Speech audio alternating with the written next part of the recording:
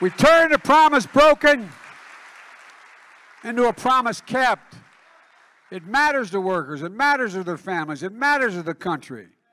You all remember what the economy was like when I was elected, a country in a pandemic with no real plans how to get out of it, millions of people out of their jobs. Families and cars, remember, backed up for literally miles, waiting for a box of food to be put in their trunk. Just a box of food to be put in their trunk because they didn't have enough to eat. Meanwhile, everything has went up. Rent, mortgages, you can barely afford to feed yourself these days. You have to work more than one job. I have 3 jobs. I work for People Ready, DoorDash, and Instacart. So, you know, and I'm still struggling to feed myself. That's really not okay. And I think Biden needs to do better. He didn't come to any of his promises. Like, he didn't meet them at all. Yes. And I feel tricked. So Marissa, next time going forward, I'm going to probably vote based on policy, not on party. Boy, oh boy, oh boy, oh boy, oh boy. It is not looking good for Joe Biden and the Democrats, as Biden voters are having major voters remorse. They feel hoodwinked, led astray, run amok, right? They feeling all types of emotions about the fact that they essentially voted to pour this country down the drain, right? They voted for the destruction of this country when they went and voted for Joe Biden because Orange Man has mean tweets, because they fell for the okie doke from the mainstream liberal media. I'm telling you, there's a lot of Democrats that have taken the red pill during Joe Biden's presidency, right? And the crazy part about this, guys, is that there's no discrimination when it comes to the Democrat voters who are rejecting Joe Biden, regardless of your race, your skin color, your sex, what's between your legs, doesn't matter, right? They're all rejecting Joe Biden, okay? Let's actually start off with single mothers or mothers that are rejecting Joe Biden. I'm a lifelong Democrat. I voted for Biden. I believed him when he said that kids would be back to normal and school would be fully reopened within the first 100 days. And here we are, a year and a half into his presidency, and in blue areas like where I live in New York City, kids are far from normal. There's no attempt to even try to restore normalcy for these kids. You know, Biden was the first person I ever actually voted for. The media portrayed Biden as someone who was going to fix this country, and honestly, from my perspective, my personal experience, he's made it a whole lot worse for people like me who voted for him. So I feel not only embarrassed, but I just feel very manipulated by the media, like social media, portraying him as someone who is going to fix the country. We were told by the DNC, by everybody else, he's going to be fine. He's going to push a progressive agenda. He's going to check all of the boxes that all of you are thinking about. And he's going to be one of the most progressive leaders in history. And none of that has come true, obviously. He has gone back on so many campaign promises. And as a lifelong Democrat, I do not regret voting for him. I just think that he's not going to be able to run again. There's just no way. Yeah, so Democrat single moms seem to be pissed off at Joe Biden. They don't seem to be very happy with the results thus far. Let's check in on the LGBTQ community and see how they are responding to Joe Biden's presidency. How are we feeling about Joe Biden as president? He can off. As far as I'm concerned, I hate him. Not feeling it. No? No. He's an absolute idiot. So, Donald Trump for president. I'm not a fan of Sleepy Joe. I don't like how he's built inflation. Like, I'm not into it. The whole country is suffering from it, but I mean... You like Trump or Biden? Trump. I liked it when we had a good economy and I felt safe. The borders were being under control. Okay, yeah, so it seems like the LGBTQ community is not really feeling Biden that much, but surely black people must still be feeling Biden, considering how that is the bread and butter and the most reliable vote of the Democrat Party. Polls show that support for this administration among black Americans has softened. How will you turn that around? Well, first of all, black Americans, Americans in general, should be demanding, and rightly, that we pass legislation that addresses these issues that you have mentioned. I was an author of the George Floyd Justice and Policing Act. I believe very strongly that we should have accountability in all systems, including in policing. But they're frustrated. Police reform is stalled. I believe that we need, you're right. I mean, but again, there is a cycle, there is a connection between what we want to have happen and the power of Congress to actually make it happen when it comes to changing the laws. Black Americans and all Americans said, look at the United States Supreme Court. There has never in the history of that court been a black woman to serve. There now is. Because people stood in line in 2020 for hours, demanding that of the things that they would stand in line to see happen, there would be a Ketanji Brown Jackson on the United States, Ketanji Brown Jackson on the United States Supreme Court. They said, I want to see more support for some of our finest educational institutions that are called HBCUs. Here right now, what would you tell him? Tell him to get out of office, man. He's shit up. He's old. He's falling off of bikes and shit. It's over, man. Give it up. I tell him, let Trump back in office. He did better for the black culture. Trump 2024. Joe Biden. Donald Trump.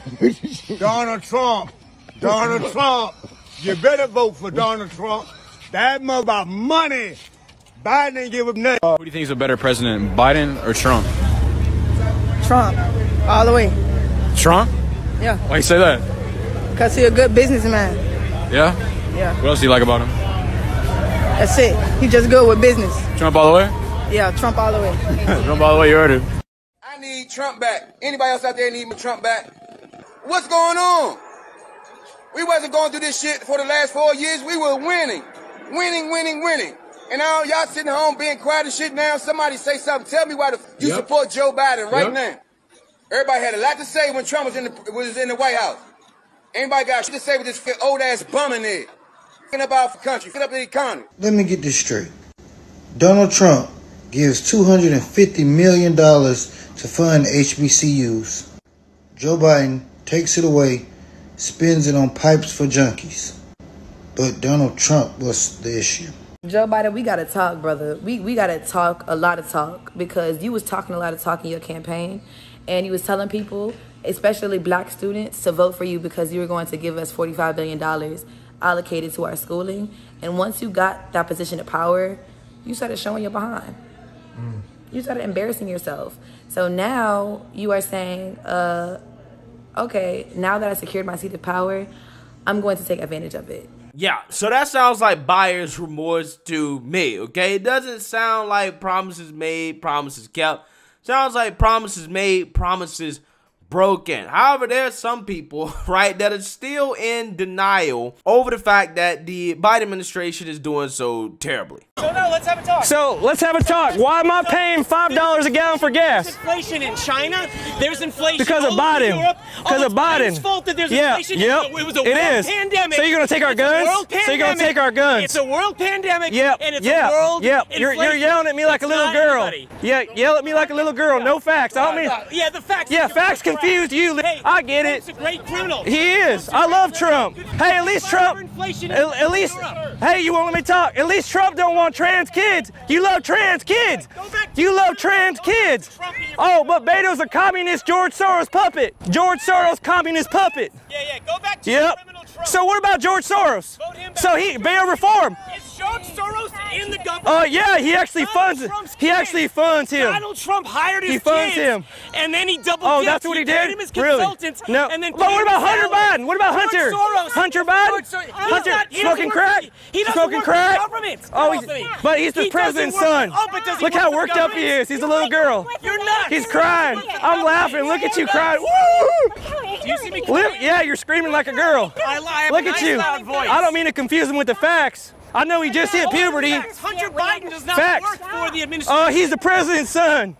He's the president's son. We get it. Get your facts right. I have facts. I have facts, because guess what? Facts don't care about your feelings. Keep screaming.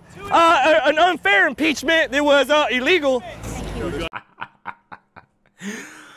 Yeah, some people, again, are still in denial, okay? That guy was a walking MSNBC talking point, okay? Nothing is Joe Biden's fault. It's everybody else's fault.